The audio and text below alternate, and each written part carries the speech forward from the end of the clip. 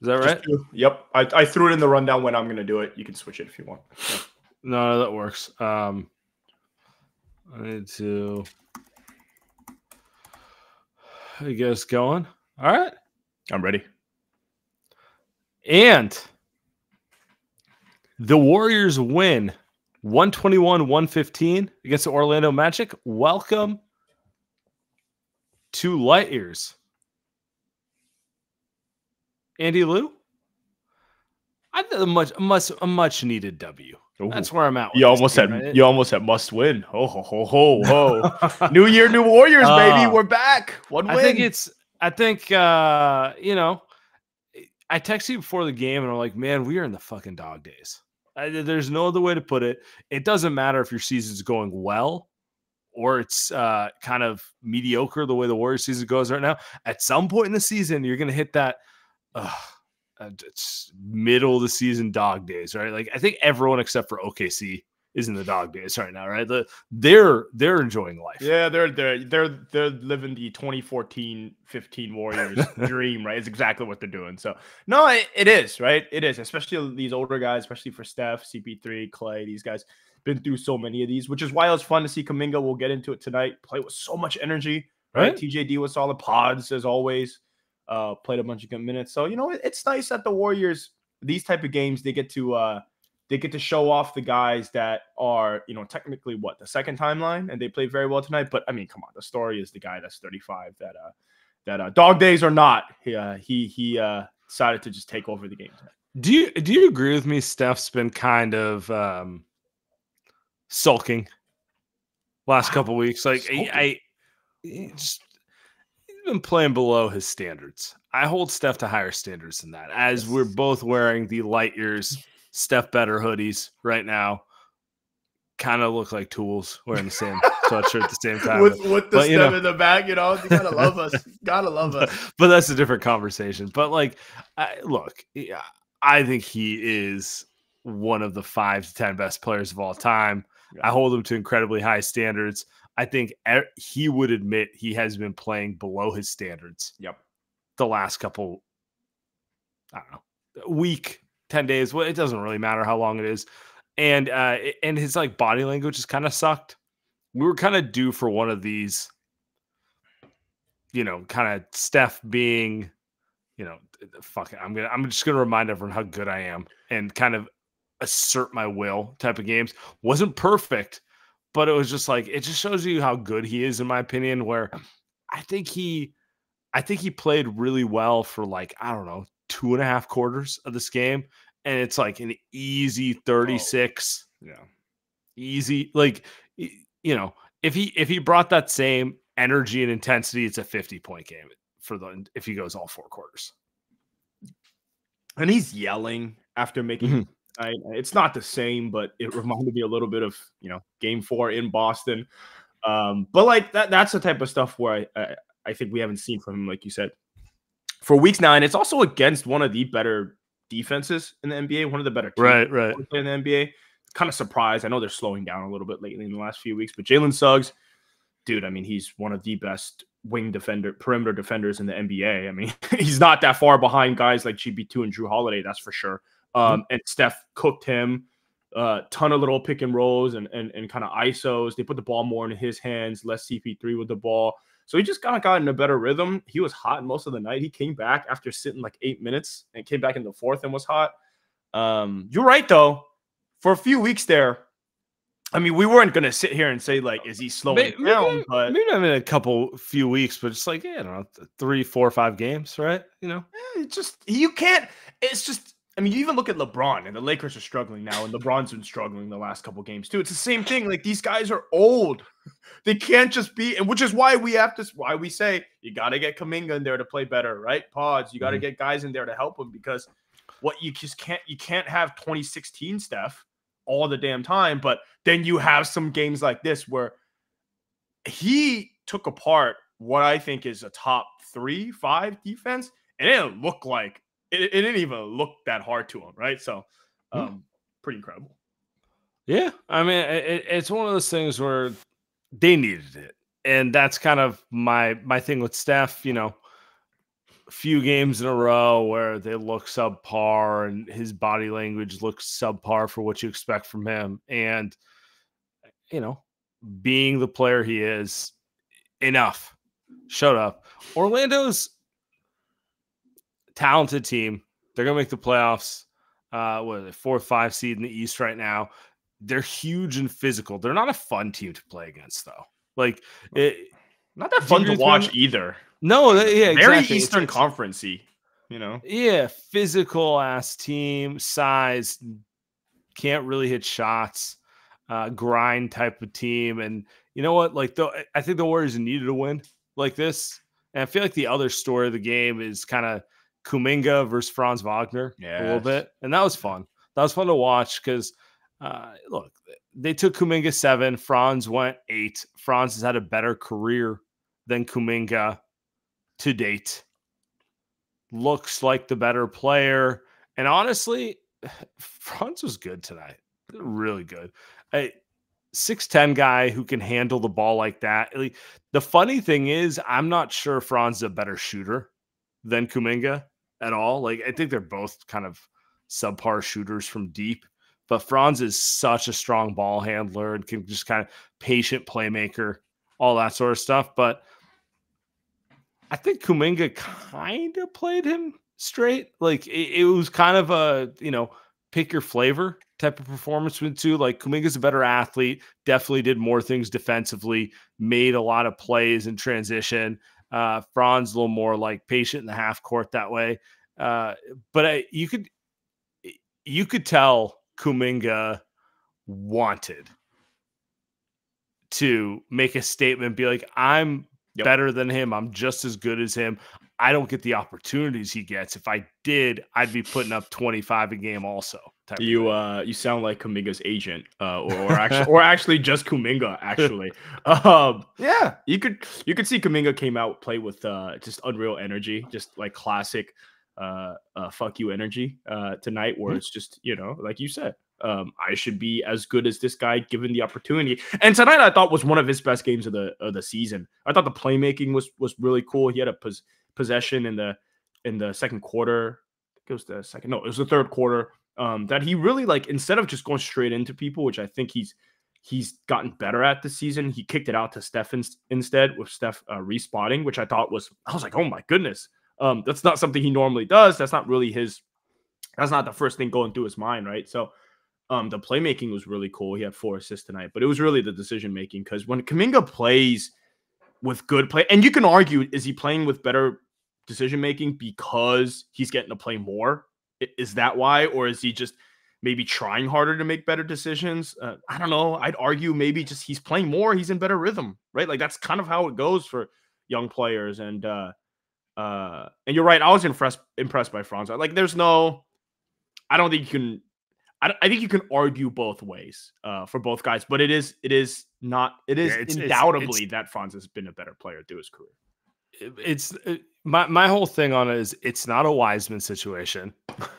Kuminga is objectively a player, and sometimes I watch him and I'm like, he might just be Jeremy Grant, who's still a good starting caliber player. Other times I watch him, I'm like, he might, the handle might come around, the playmaking might come around. We might be looking at an all-star. We might be looking at a Siakam, Jaylen Brown level player, like, that sort of thing. And, like, he's young, too early to tell. I don't feel definitively either way.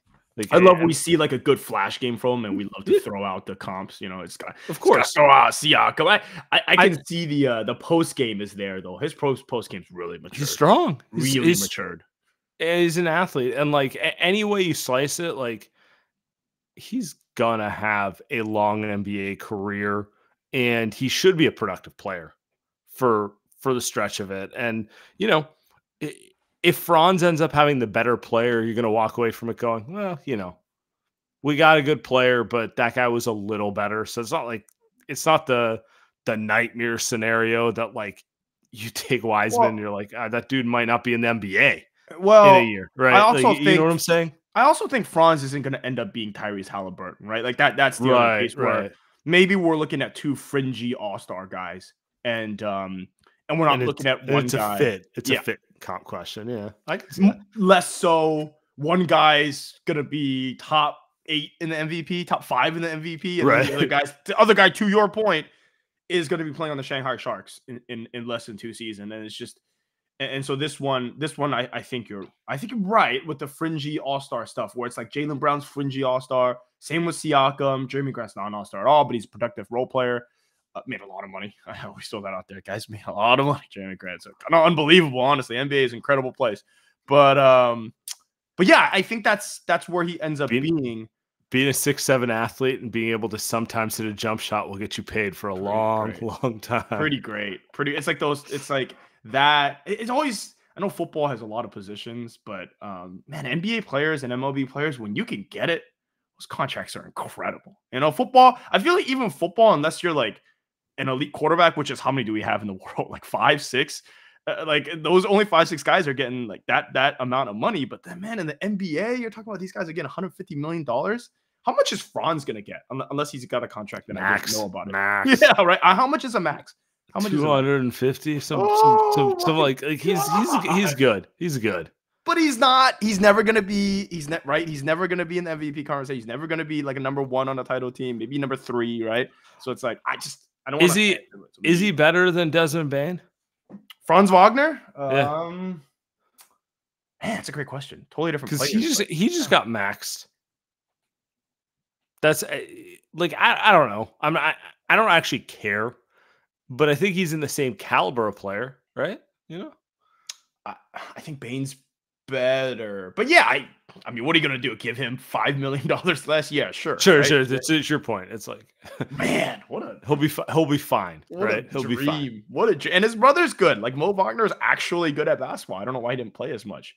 But like like you said, they're back to the game. They're an ugly style team, but effective because they've just got a bunch of great defenders on their squad.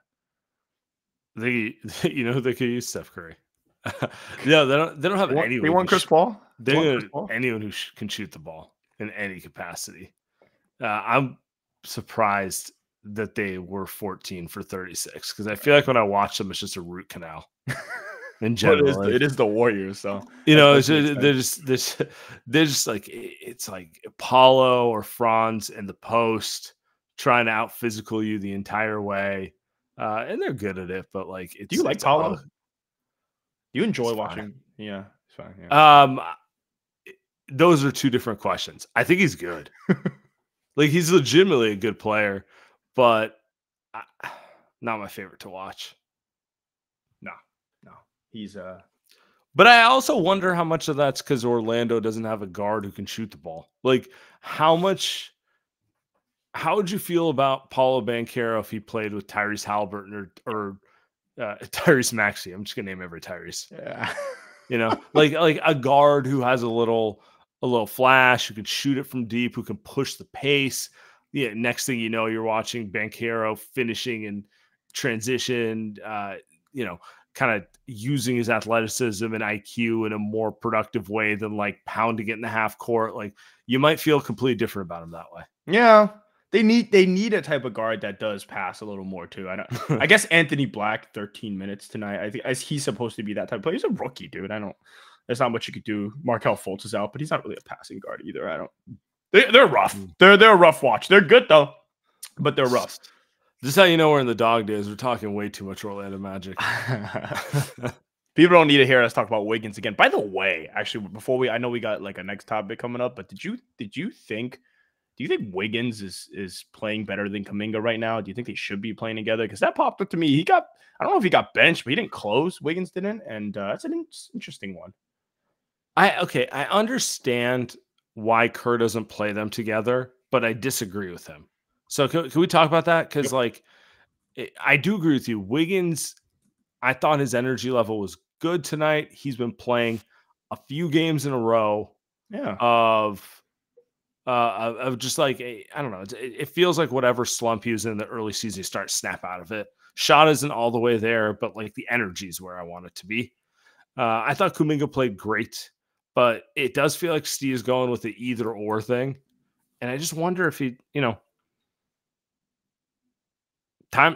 Time to deal with the fact they're an imperfect fit and just play them together more. Right? Yeah, the comments from Bobby today. I mean, right now, the inability to play Wiggins and Kuminga together is a failure of Kerr's system more than anything.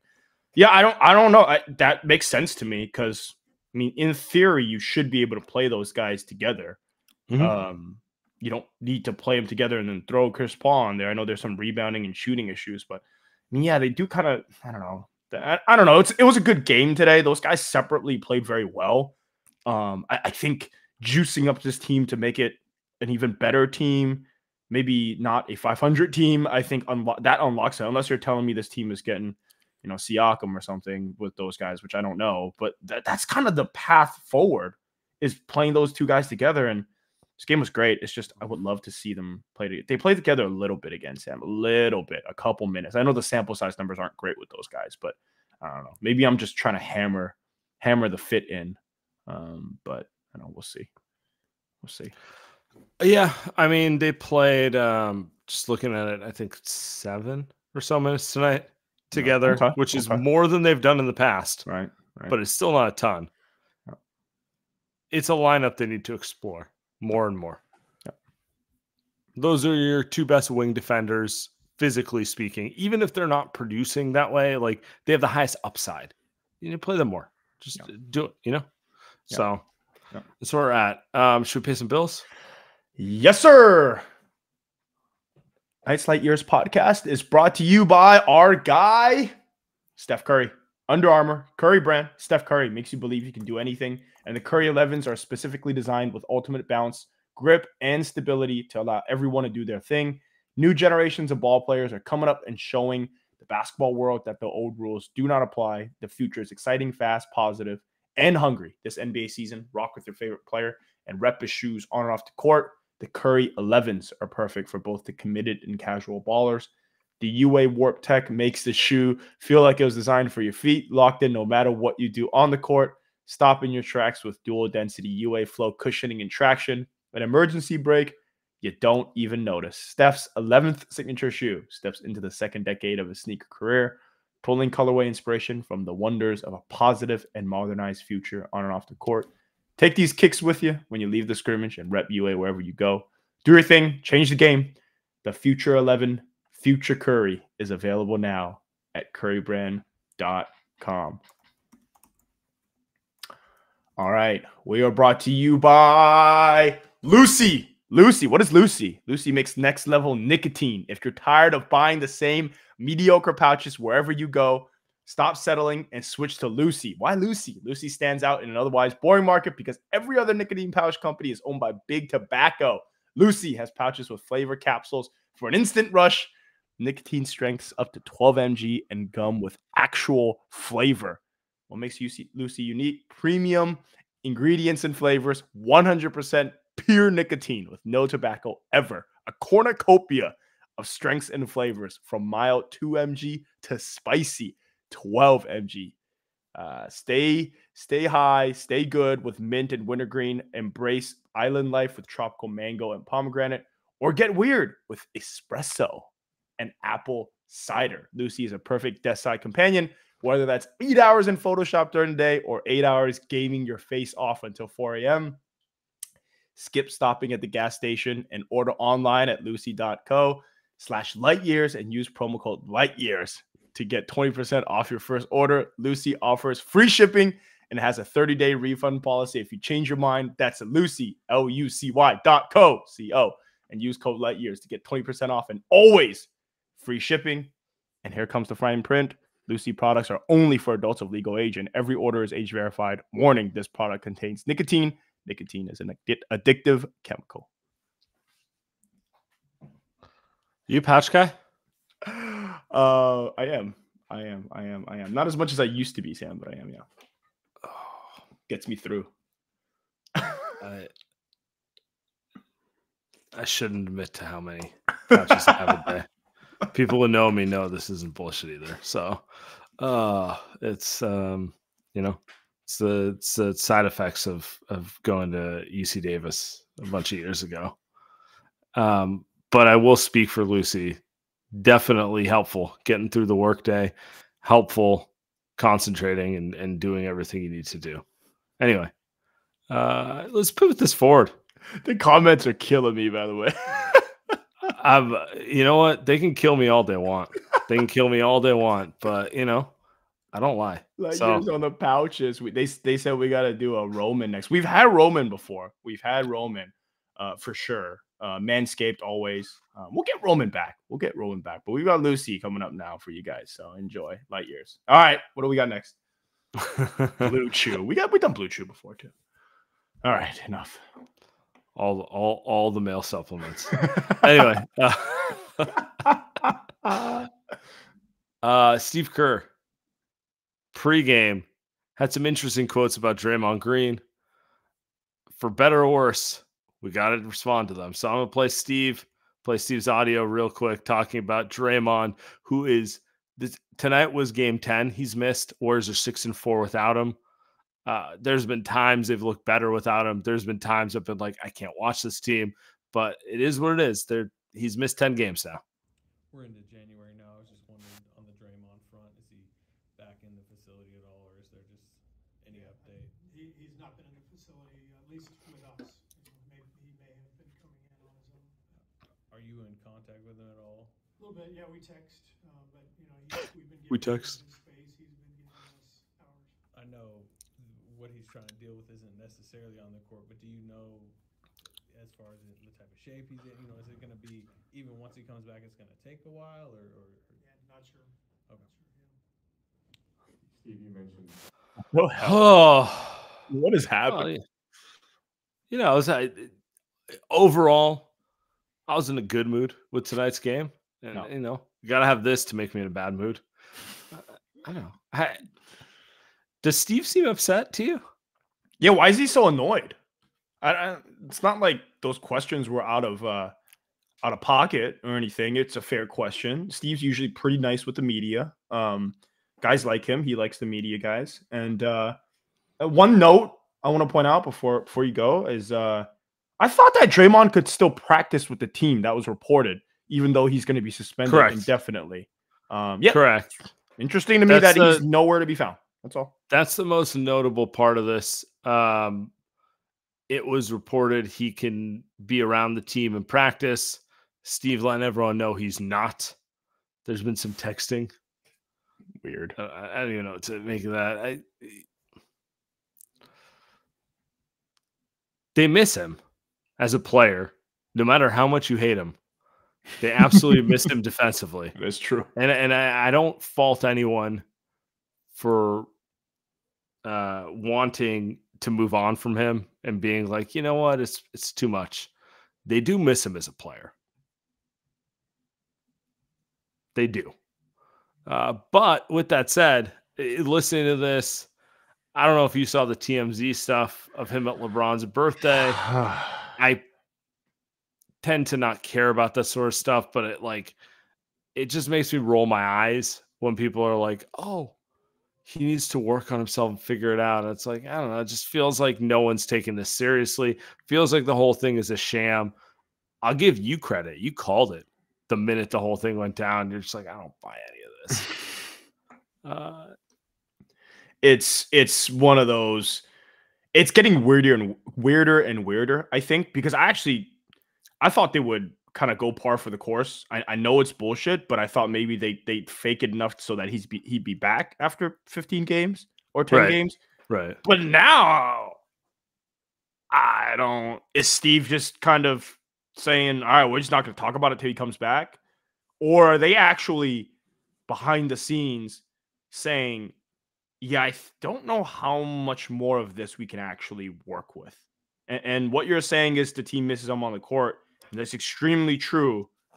But I think at some point, this team is going to make big changes at the trade deadline. Big changes. I can promise you. We can promise you that. And is Draymond part of those big changes? It seems like this would push that being true more than not, I guess is what I'm trying to say.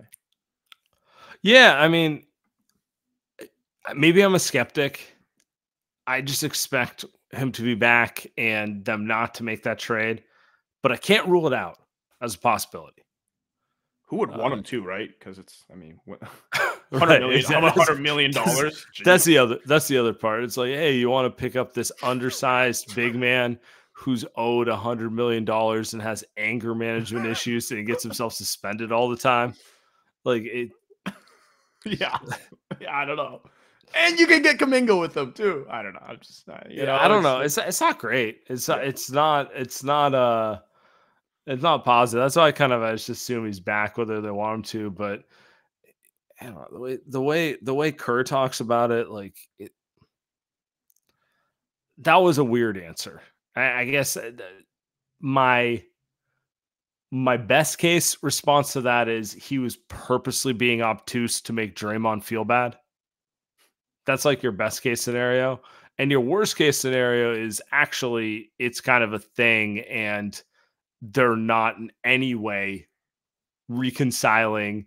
And I don't know what direction it goes in. I can't answer which one of those two it is, but it would have been nicer to hear him be like, we're talking to Draymond, he's practicing or he's getting better. Everything's working in the positive. And that was the opposite of what we heard. That's kind of that'd be nice to hear, but then he can't even lie about that because he's not with the team, which is crazy. He said we're giving him space. He's giving us space. Like, what does that even mean, Steve? I mean, actually, this is not Steve's fault at all. So it's Draymond's fault. And no, it's like, if anything, I feel like Steve just kind of voicing it that way to be like, hey, I just want you guys to know this guy's a dick. Like he's just kind of being unremorseful. He doesn't feel the need to protect him. Yeah. Just I've been thinking about this. I get very frustrated with Andrew Wiggins, personally. And I didn't like the way they handled his absence last year. And I think he's played pretty bad basketball for most of this year. Yeah. And every time over all of 2023, Steve Kerr takes that podium and defends his ass. Yeah. And says, you're wrong. He's going through something. I trust him. Not that big a deal. You guys don't read into it. He protects his player. And it's a complete opposite with Draymond. With Draymond, he's just like, yeah, haven't heard from him. I don't know what the fuck he's doing. And that's kind of where it's just like, it's kind of he has a choice in how he wants to answer that question publicly. And he could easily just dance around it and give you the I don't want to say sob story, but like the, Draymond's working through it and like we trust him and that sort of thing. He's not doing it. He don't want to. Feels like maybe he's just tired of Draymond. I mean, this is the 50th time that he's having to do this, right? And with Wiggins, whatever it was just that one time. And Steve's always been that type of coach, which you love, I love. But with Draymond, it's just, dude, again and again and again and again. The guy's played less than 50% of the games this season. I mean, way less. We're not going down this track again. I can't do it. But it's just, I think Steve is kind of tired of going out there and having his back when Draymond doesn't deserve it. So, I think Steve is right. Maybe that's why too Steph's been kind of struggling. I just think mentally, right? That's his boy. That's his brother. I mean, him Clay and Draymond being out and he's sick of it. Right? That's the best way to put it. Maybe that's why, right? With Steph, it's just like that. That's why he's been kind of out of it a little bit. And tonight he got back to his normal stuff. But I can't imagine it's easy for Steph. I guess we just don't talk about it enough. I guess I can't imagine it being easy for him, knowing that, like, dude, your boy is just completely lost. He's lost, and I don't know when Draymond's gonna figure it out. Maybe he never does. I tweeted about I don't think he's gonna ruin his legacy because his legacy is his legacy. He's one of the greatest defensive players ever and all of that. But hey, man, he's trying. Good luck to him. I hope he doesn't do it. But man, this would be a pretty bad way to go out for Draymond. So yeah, I don't even think about it that way. It's just like it's ugly right now. Yeah, it's ugly. That's all it is. All right. Should we get to the goons real quick? Do To the goons. Let's go. Scare guy Ishan up here.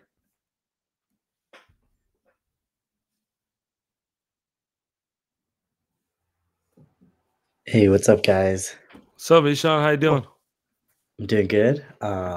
Pretty happy after this game. Just like obviously there's some big issues and just kind of ignore them. Just take whatever win I can get at this point. But yeah, I mean, what you guys just mentioned about the Draymond stuff, like saw it, and my first reaction was that hashtag he gone. I'm cool with it. I obviously will miss him. I love him. I have his jersey, but like I'm fine with whatever they decide on that front because like I can't defend him anymore. Been doing it since 2016. 7 years now. Man has grays in his beard, children, wife, still same antics. Might even say it's getting worse. Anyways, but then today I wanted to just I think I was thinking about Kuminga and his situation with being compared to Franz all the time. And just watching him today, I know it's been inconsistent, but just in general, I think I can live with what Kuminga is giving me at this point, and I'm fine with that draft pick. I understand maybe Franz was the better pick, but with what I'm seeing from Kuminga sometimes, like that turnaround fadeaway jump shot, I was like, okay. And sometimes the explosion, I'm like, I can work with that. And I think Kuminga's taken a lot of fault from Wiseman. He's taken a lot of like since that. Yes, I like that. Yeah, he took since that pick went wrong. Like Kuminga's taken a lot of that thing. And then another observation is I think CP3 has to get traded. I respect him. I like when he shoots, but the ball sticks in his hand. It just doesn't work, and closing with him doesn't work. My last question was in clutch time, like we tend to start doing stupid shit all the time. It even happened this game. Like there's stuff like corner three goes in before the buzzer in halftime, and then Steph suddenly starts losing his mind and 3 turnovers in the span of like 10 seconds and then hits Jalen Suggs in the face or whatever was happening. And I was like, oh boy, here we go again. Do you think that stuff gets better? Is that coaching? Is that just bad? Like it's bad execution, but what does that even get better with the trade? Like what is the problem? Why do they keep shitting their pants at the end like of these games and wanting to give it away? You know, that's kind of my thoughts. That's all I have. I mean, that's why he plays. Hey, Ishan, appreciate you calling in. Yes, sir. My thoughts on it is that's why he plays Chris Paul, because he's a steady ball handler. I don't know. I like Kuminga. I like Wiggins. I like a lot of those guys. They're not dudes I want handling the ball under pressure at the end of games. Yeah. And Steph, for as much as we love him, he gets a little wild with the ball at times. That's what I was gonna say. So you got it. You got it. Steph is a madman. Madman. But he is part of what makes him so great is sometimes what what can get ugly, right? So he does have weaknesses. But the highs are the highest of highs. There's no high better than Steph, I think. You can argue maybe there are certain players that are maybe like Luka, like you would say is going to be like consistently consistent in terms of his play, but he doesn't have the high that Steph has. Steph can end a game in 10 minutes, man. You could argue in those situations you'd rather have a Luka or LeBron because they're big ball handlers they're strong, and like you're not as concerned about them getting trapped because of physical skill things. But like, I don't know, man. I kind of like watching 30 pull on everyone and just end a game like a psychopath. Yep. So, not perfect, but we can live. Closest to it. All right. Who's next?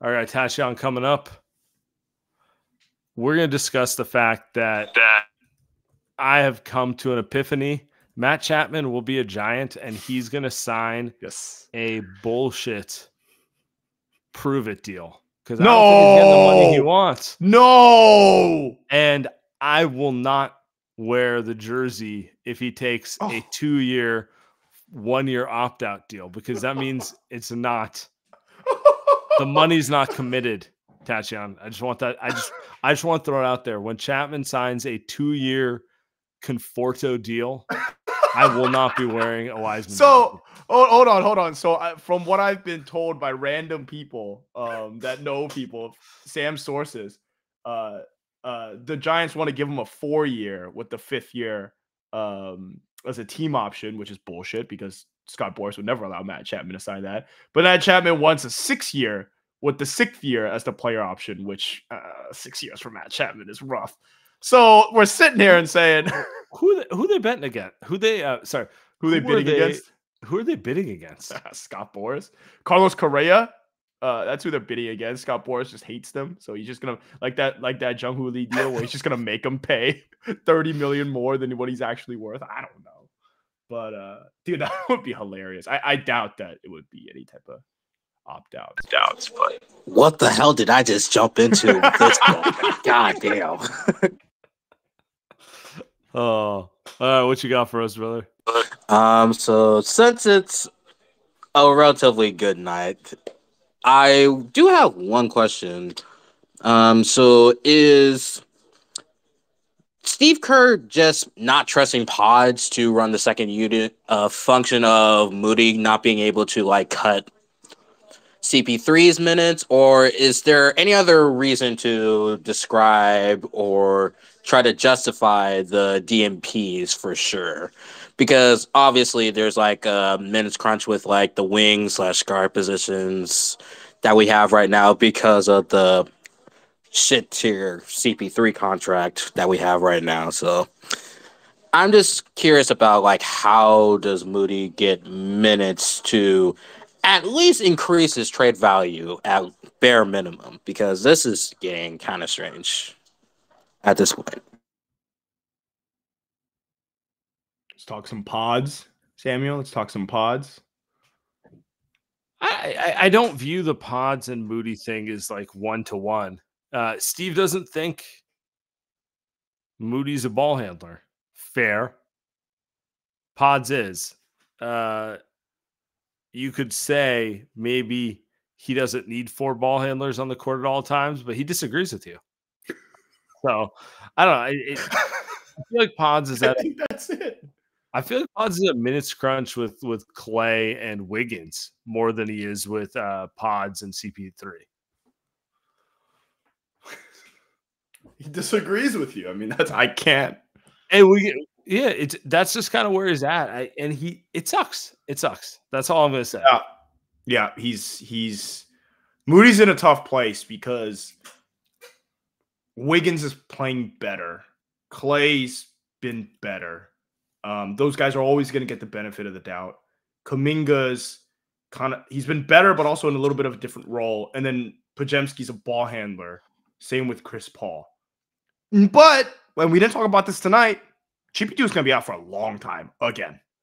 So there's going to be minutes for Moody again.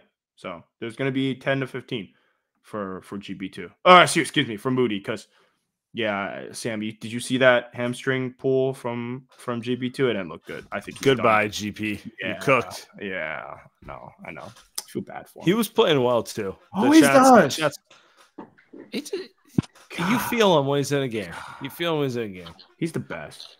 McWalters, what's up, my man? Yo, what's up, guys? You know. Yeah. I'm feeling good about the W. Feeling good about the W. Some good vibes. Yeah, absolutely. I mean, we saw a lot of things. Franz isn't awesome, but he's still good. He's definitely not worth a max, but he's going to get one. So, life sucks. He'll be Levine. He'll totally torpedo that franchise. Whoa. Wow. Relax. Whoa, Are you kidding me? Are you kidding me? He is not a leader. He is not a number one. You can't max him. But they will, because they have no choice. And then they'll have to max Pablo, and then their whole team will be screwed because he's not a number one either. So they've got 2 number 2s. But maybe they can trade one of them. But this isn't the Orlando podcast. They have their own problems. They can't even beat us. How bad are they? What the hell? I mean, we're kind of a dumpster fire right now. They didn't look like they wanted anything to do with us.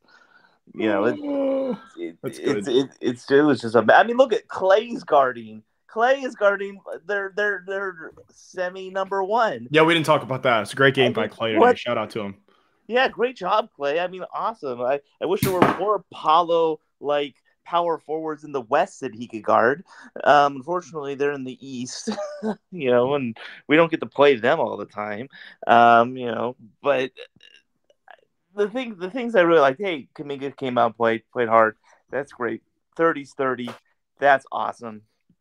I think we should be stoked about that. A lot of us were worried that this would be an L, and that we'd be staring at a whole bunch of L's coming up with Denver. And now you got to be positive about it. We gave Denver a good show over on Christmas. There's a good chance that we could beat Denver. It's not inconceivable, especially at home if you get good Clay. If you get good Clay, you can hang in with a Denver and maybe sneak one out.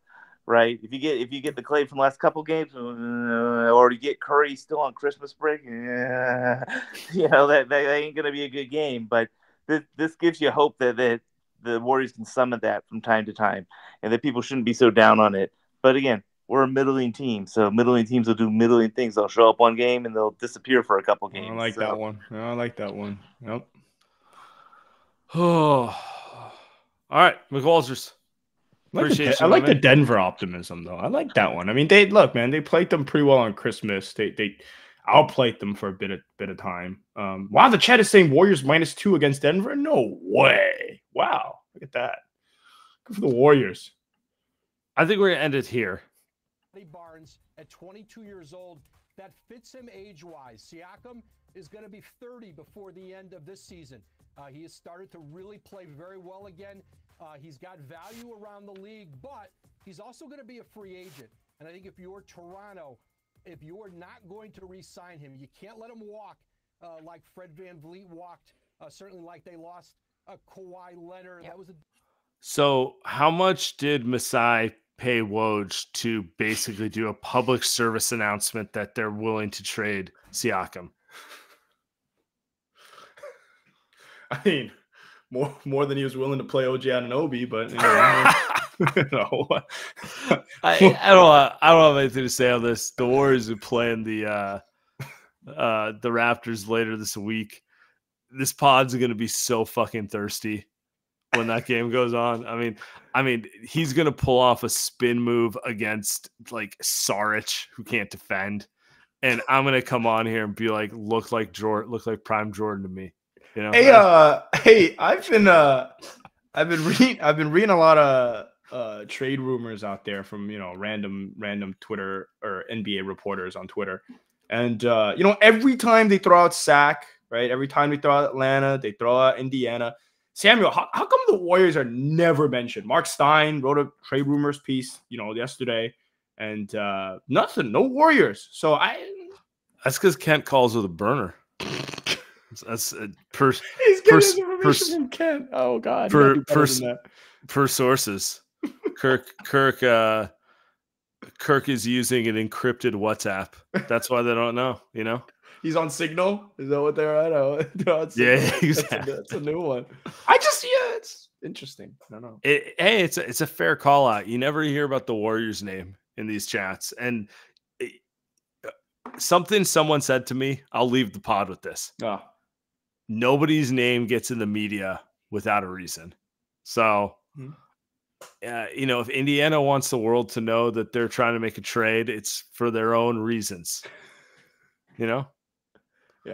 The Warriors didn't let anyone know they wanted to trade D'Lo or Wiseman until they did it.